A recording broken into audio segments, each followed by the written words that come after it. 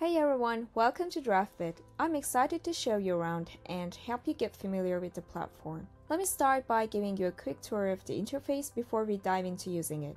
In the center is the live canvas. This is where you'll find and see a real-time preview of your app as you build it. On the left-hand side, you'll find your screens and components. The screens panel will show you the list of your screens, and the components panel is where you add and manage the building blocks of your app, like text, buttons, images, and more. The right-hand side is your properties panel. This is where you configure whatever you're working on. We have 4 tabs for styling and layout, component-specific configurations, data bindings, or adding actions and interactions from Interactions tab. Along the very left edge is the sidebar menu. This is the blocks page. Blocks are reusable layout patterns to keep your UI consistent. You can build your own from scratch, or you can choose from the block gallery. If your app needs navigation, you can configure stack, tab, and drawer navigators with just a few clicks.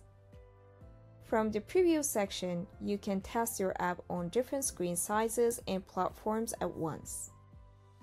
In styles and colors, you can easily define global color palettes and style sheets for your app.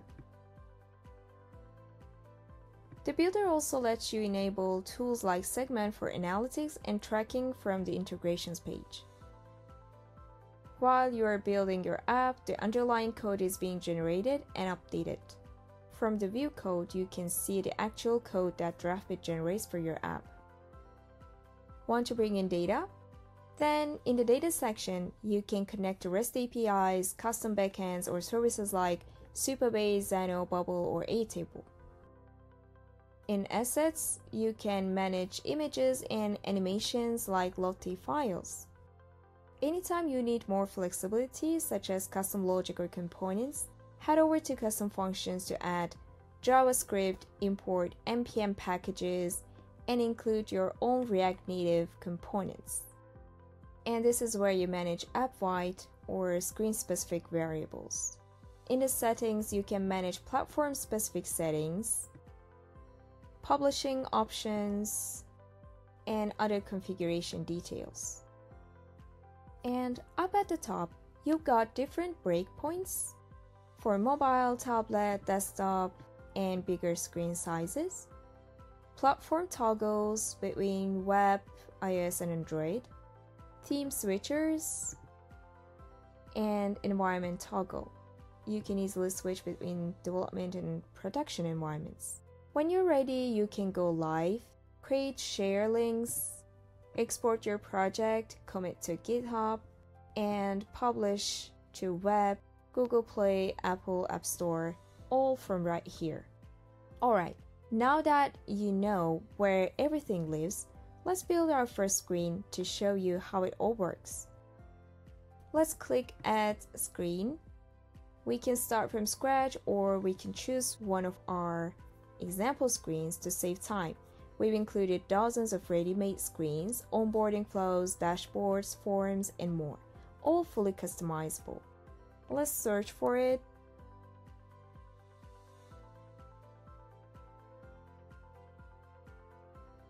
Once your screen is created, you can drag in components from the components drawer. There are over 50 components available, including text, images, buttons, inputs, maps, and more.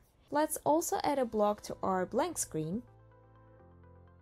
To do that, first we need to head over to blocks, and let's add a block from our block gallery. So this is color mode switcher, and it automatically switches between dark and light mode in your app. This ready-to-use block is a perfect example for us to use in our blank screen. We're just adding it from the components drawer.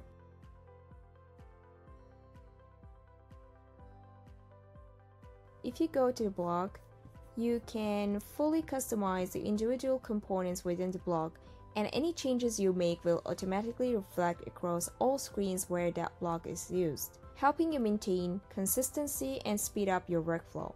And on your screens with a component selected, you can use the Properties panel on the right to update the layout, style, and behavior.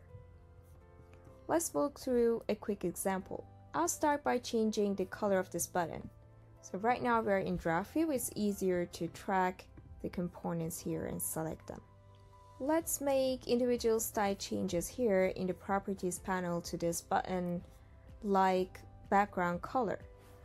We can choose a color from here, or if you're using the primary color of your theme, you can update this theme color, this primary color, from Styles and Colors to make a global change across your app. So we're going to edit our theme and change the primary color from here. And you'll instantly see that all components using the primary color update across your app, saving you a ton of time. And next, if you want to update the text under typography, you'll see a set of predefined text styles you can apply from dropdown. And actually you can update those styles from, again, Styles and Colors. If you go to your themes, under typography, you'll see them and update them globally here. You can also customize these by selecting a different font, a Google font from the dropdown. And you can create a style sheet specific for this button. And reuse this style for other button components. This helps keep your design consistent. Now, if you want to update the text on this component, then go to the Data tab. Right now, this text is static, but you can also bind it to variables or dynamic data for more flexibility. Finally, let's add a navigation action to this button. For this, go to the Interactions tab and select a trigger like On Press, which will open the action editor. From the left side, search for Navigate Action. Then use the right panel to configure the destination screen. To test the functionality, you should use one of the built-in preview options, or you can scan the QR code with Draftbit Live Preview app to see it live on your device.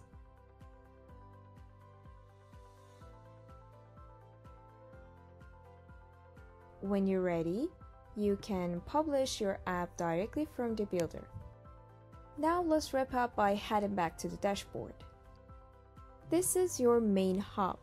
It's where you manage all your projects, access starter apps, example screens. You can find support and training plans, help and resources.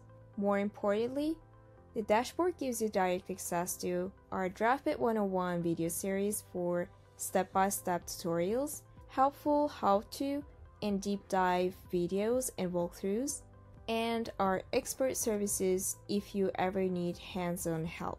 You can also have a direct access to our community channels. And that's it. We're excited to see what you'll build.